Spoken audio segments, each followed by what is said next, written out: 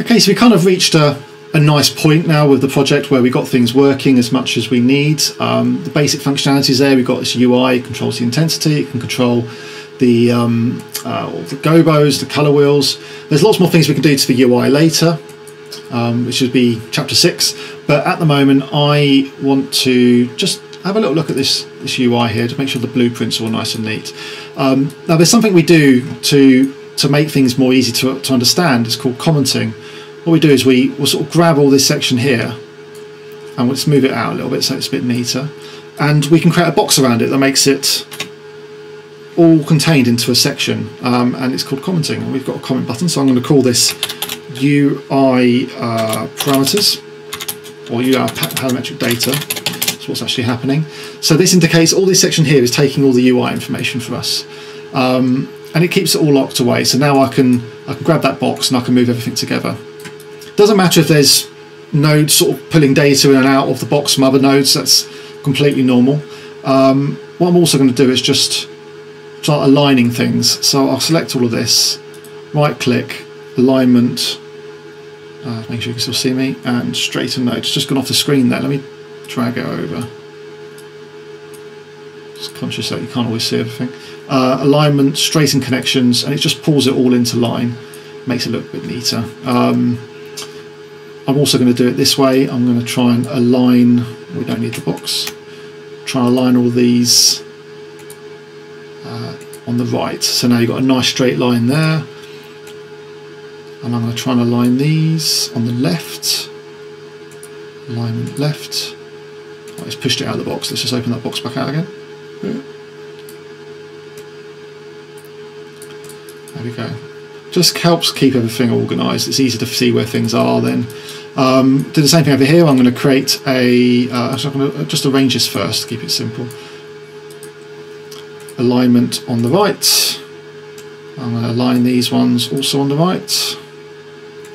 That just straightens those up. And then I'm going to do straighten connections to make them all nicely in a line that way as well.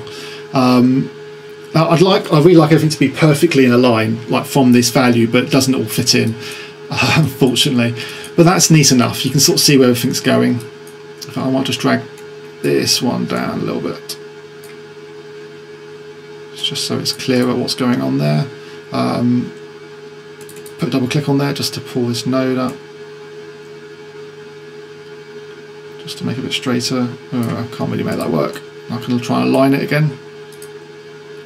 Alignment, straighten connection. There we go. Just a bit clear what's going on, and we can comment all of this because this is basically our DMX to fixture system. So we'll call this DMX to fixture.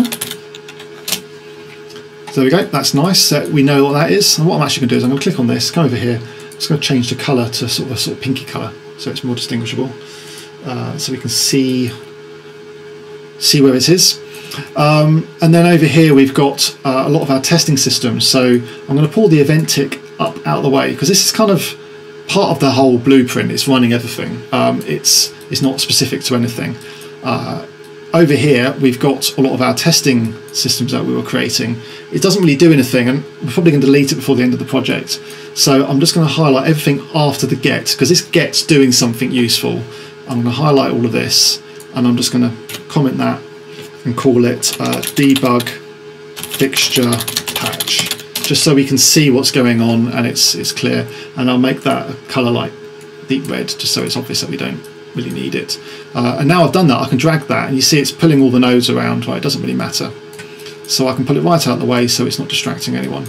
And I'll just tidy up this event by pulling these out. There, so that's much neater.